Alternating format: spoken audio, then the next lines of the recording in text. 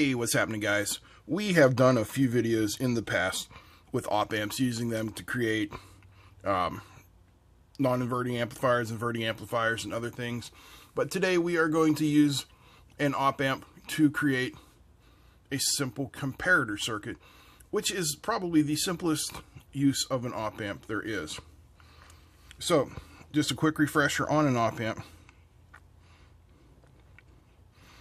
The symbol is the triangle. It has a non-inverting input, the inverting input, and the output. That's simple. Now, we also have a plus V and a minus V. No actual ground connection. Now, the op-amp we're going to use today is the TL072, which is a quad op-amp package. And let's go over the pin out here real quick. Okay, pin 8 is our plus V, pin 4 is our minus V. Pin 1 is A output, pin 2 is our inverting A, pin 3 is our non-inverting A, pin 5 is B out, pin 6 is inverting B, and pin 7 is non-inverting B. We're not going to use B, we're just going to use the A. So let's start and design a simple comparator circuit here. Here's our op-amp. Non-inverting, inverting, output. Okay? We will connect plus V to our positive rail, which in this case we'll make it 10 volts. Now we're going to connect minus V to our ground rail, which we'll call 0 volts. And for our output, we'll use an LED, which will connect with a current limiting resistor to ground.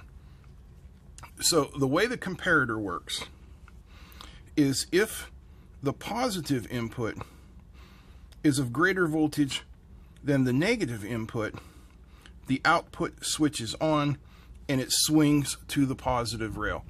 This is not a rail-to-rail op-amp, so we're not going to get the full 10 volts, but we'll get very close to it. Now, what we're going to add into this circuit here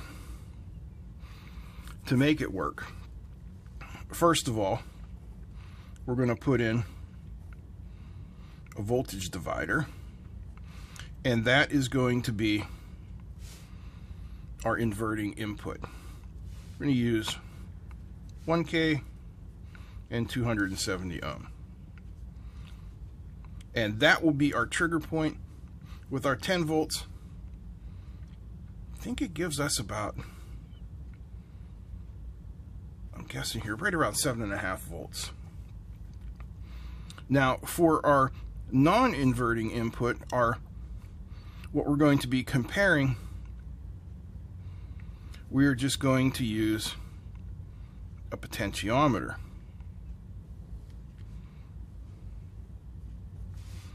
And that will come over there to our non-inverting input.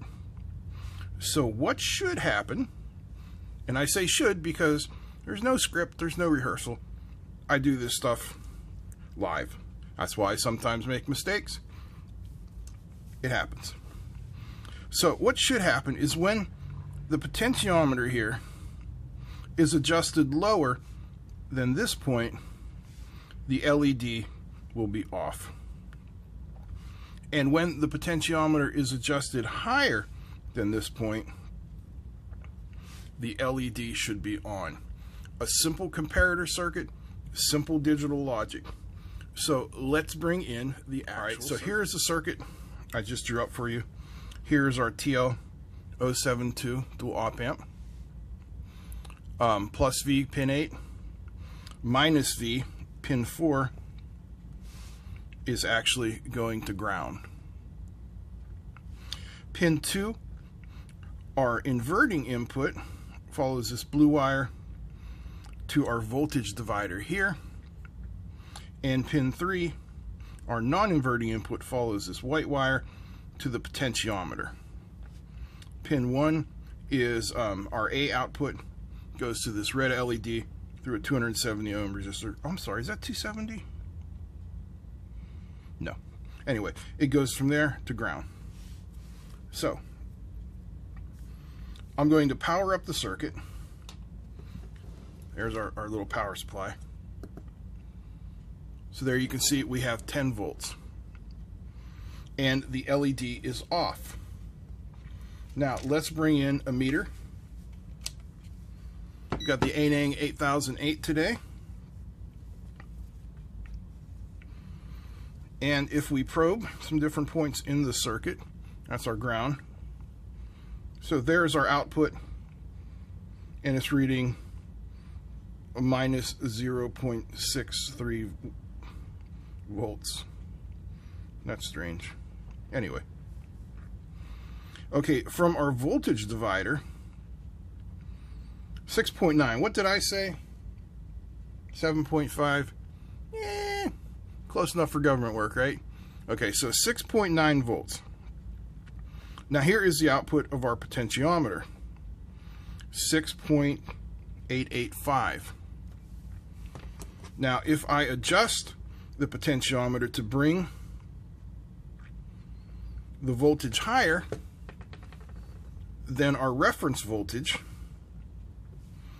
the LED lights up because the comparator has switched on. You can see there we're at 7.3 volts, and our output now reads 8.4.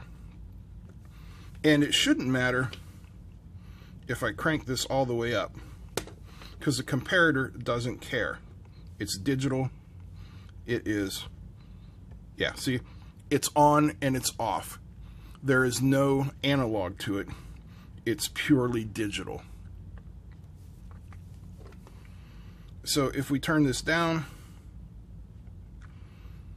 the LED is off. And once again, if we probe, 6.5 volts is our input. Our trigger point set for 6.9, and our output is reading minus 62 millivolts. I missed the MV on there before. I couldn't figure out why I was reading minus 63 volts. But that's what happens when you get old. You forget things. So, there is a simple comparator circuit. And what can you do with it? Well, hell, you can do whatever you want with it. You can take out the LED, put in a MOSFET, and use this to switch on basically anything you want. You can take out the potentiometer and have an input from a sensor. You can take out the voltage divider and put in a potentiometer so you can adjust your trigger point wherever you want. The comparator circuit is incredibly simple, one of the basic building blocks of digital logic, which has these days been almost completely replaced by the microcontroller. And that's okay. Progress, right? Well, that's it. I hope you guys enjoyed this. If you did, give me a thumbs up. Feel free to comment, share. Don't forget to subscribe. Big thank you to all my patrons, especially the new ones, which I missed the last couple days because Patron didn't send me an email.